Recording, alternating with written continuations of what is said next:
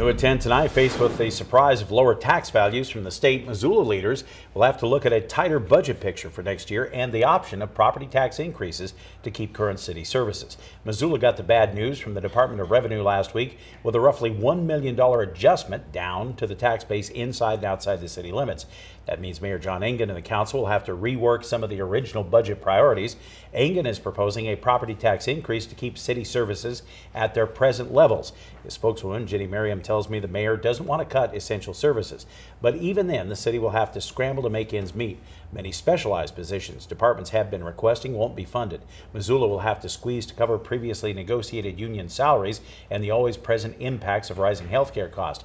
Engen is also proposing a one-time shift of revenues from the tax increment financing districts, which will give $750,000 back to city and county coffers and $1 million for Missoula County Public Schools.